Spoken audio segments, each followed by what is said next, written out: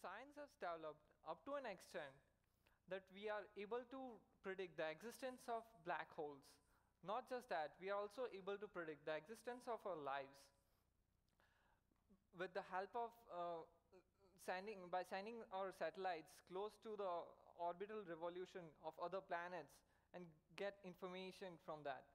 But still, we are facing challenges in answering the basic questions related to our brain. The question of how are we able to store something in our brain? How are we able to recall from our brain? And what happens once we have stored something in our brain? In order to understand this, we need to understand the basic phenomenon behind the thinking, the thought process. How the information is processed in our brain.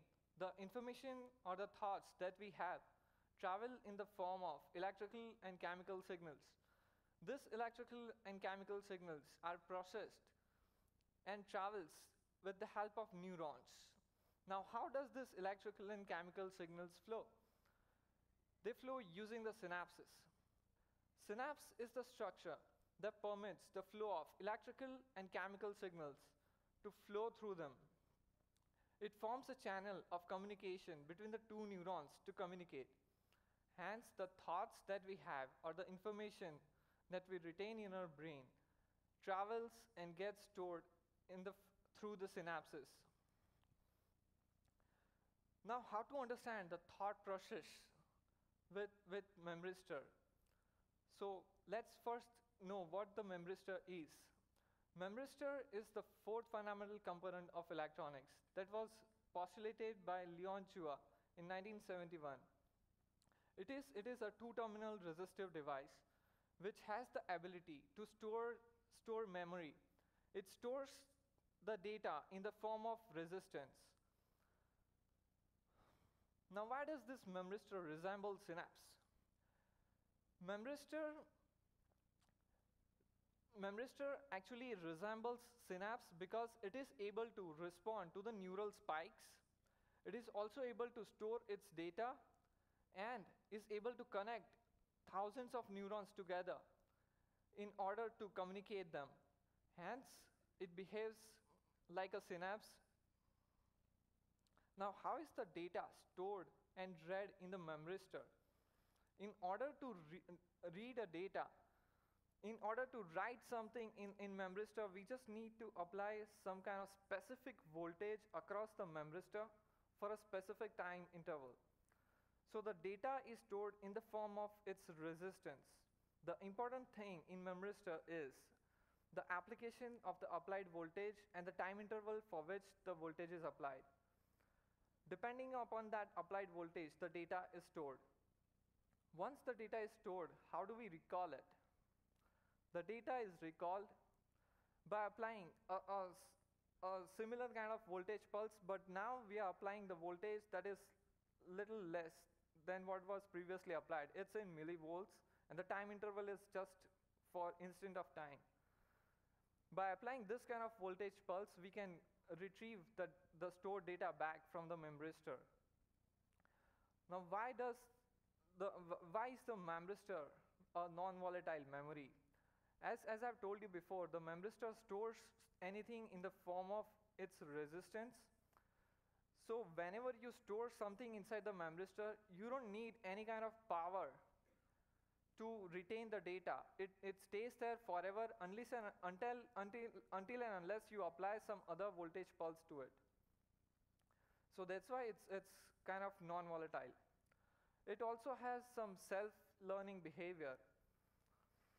When the sequence of voltage pulses are applied across the Memristor, the conductance of Memristor keeps on increasing. And it keeps on increasing unless and until we apply certain voltage pulse that is negative or that is not positive. Once we apply certain positive pulse, and if we keep on applying those sequence of negative pulses, the conductance keeps on decreasing. That is how it predicts the data. And that's why it's kind of behaving more like synapse or brain that predicts the data by itself. Now, how does this Memristor correlate with our brain. In our brain, we have thoughts, and every thought is linked with feelings.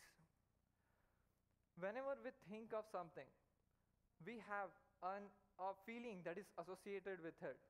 So every feeling is a result of a thought. But whenever we think, there is some kind of identity of that thought which stores in the form of a voltage signal. Now, comparing this voltage signal of our thought with the magnitude of applied voltage in case of memristor and the time interval for which the voltage pulse was applied across memristor with our feelings, we can relate this in order to understand how our thoughts are governed, how our feelings are obtained. So in order to store some data in memristor, a voltage is applied. Similarly, in the feelings are associated with our thoughts. In order to recall those feelings, in order to recall the thoughts that we already have, its corresponding feeling has to be felt. So I'll show you a simple experiment. I'll play some audio visual music in order to convey my message.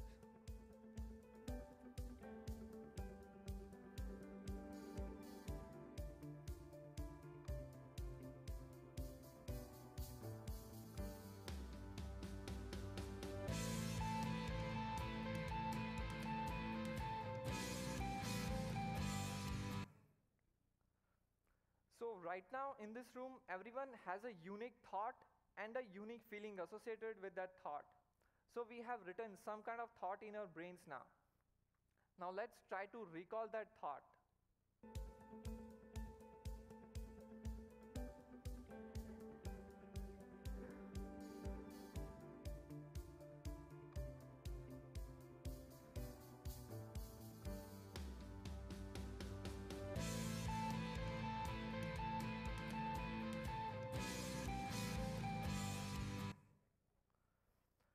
So using this, you might have realized that whatever you thought before, when I showed you the picture along with the music, you had some kind of thought in your brain, and you had some kind of feeling along with that. And on the next slide, when I just play the music, you recovered that thought, whichever you had, with your feeling. So your feeling got the stimulus from your ears through the music you listen. So that is how it really works. It's ideally our feelings which help us recall our thoughts. So if we think in a positive direction, if we have positive thoughts, our feelings are positive. But when we have some kind of negative thoughts or when we feel negative, then this technique could be used in order to get a better feeling, in order to get the better thoughts. And this thoughts could be stored in terms of the electrical signals in the memristor in order to get those feelings back and feel better. And this could be used in order to change our mood if we are feeling too low, too depressed, come up with some mental stress or some kind of diseases. That's it. Thank you.